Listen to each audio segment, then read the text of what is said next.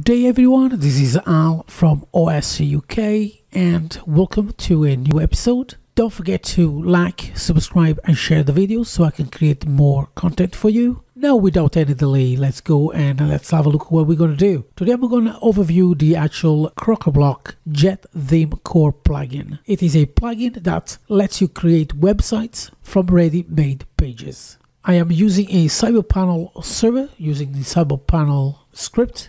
Let me know in the description below if you want to know how to install this on an Ubuntu server. So as I said, we're going to look at JetThemeCore and we're going to use the easy to start magic button library.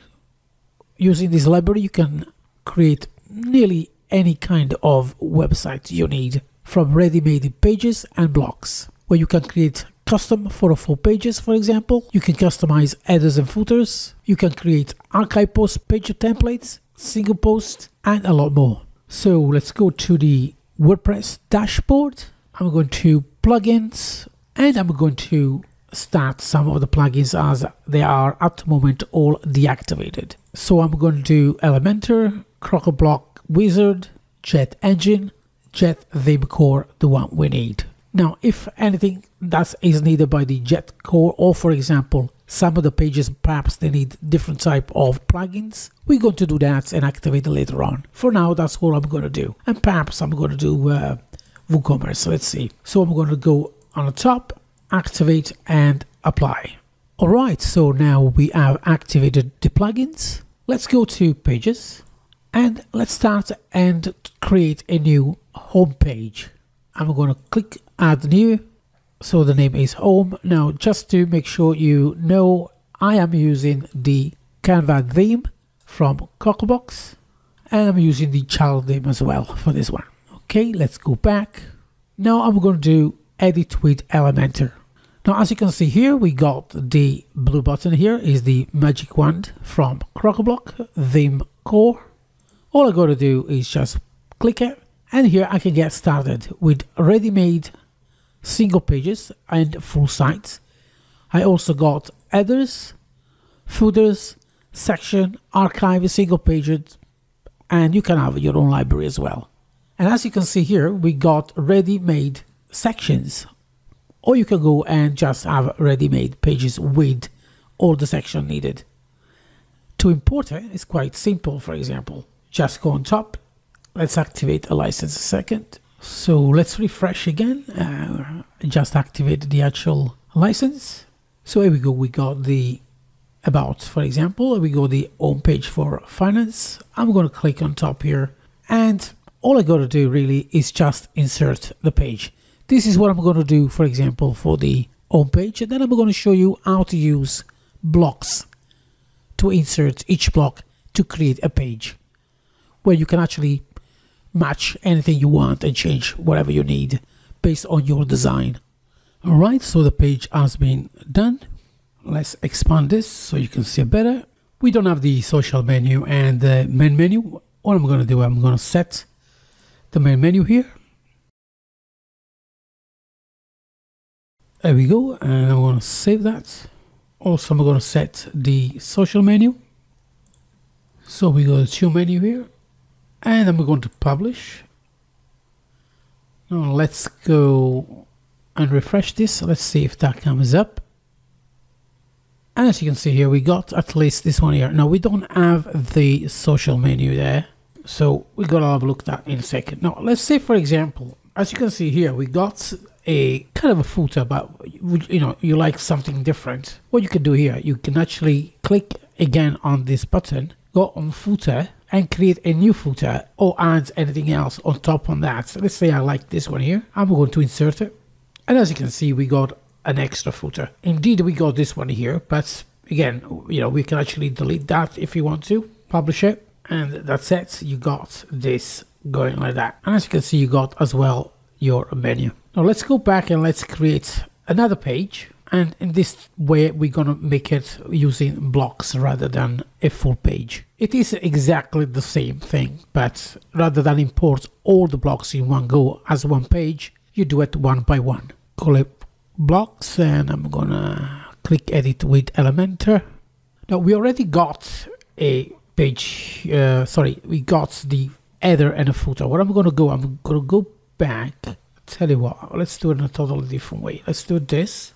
Then I'm going to use the Elementor canvas. That will remove everything, so we can actually work with a blank canvas. Now what we're going to do, we're going to import each block individually. So we got the header. Again, it's up to you which one you want. For this demonstration, I'm just going with the first on top here. I'm going to add the logo, media library. We don't have a logo there. Let's have a look. Logically, I didn't have the logo, so this is the reason why it doesn't work. Alright, so we go to the blocks. We start with the header. I'm going to choose the first one that comes up. Here we go. We got the logo, and now we got the actual menu with the actual icons for the social media. Let's click it again, and let's start with the actual sections. I'm only going to add a couple of sections here, not a lot. On the left side, you can have a look all of it again, or you can actually go one by one and choose what you want. I like the one with the section here, so I'm going to do insert. For the archive and single, you usually use that one for the blog post. Here we go. We do that now for the rest. As you can see, there are so many to choose from. With this, you can literally build any type of website. I mean, you can actually insert price lists if you want to, images, call to action. Here we go. That's another section. And finally, I'm going to put the footer here. And as you can see, we got the actual footer as well. Now, before I wrap it up everything, I'm going to show you the archives and the single pages. This is for the posts. Now, I don't have any posts in this demo website, but you do exactly the same. We just insert, and that will be auto-populated.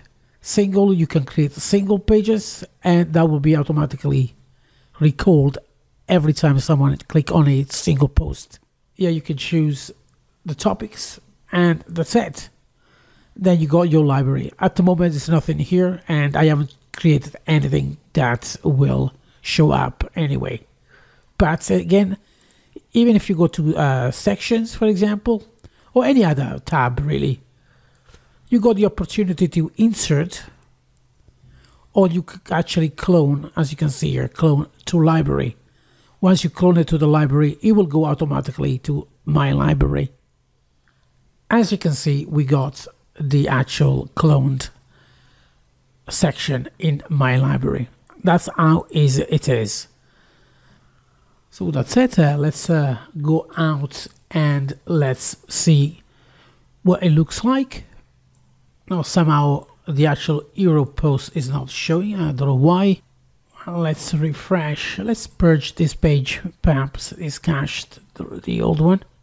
There we go. Now it actually works. And we got the actual slider as well, as you can see.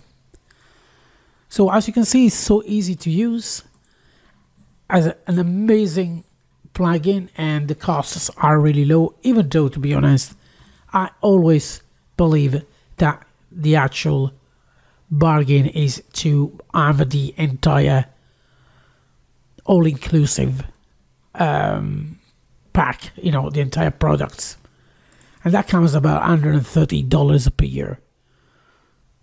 This is, by the way, is for one website. If you want to limit the website, unfortunately, it's $265.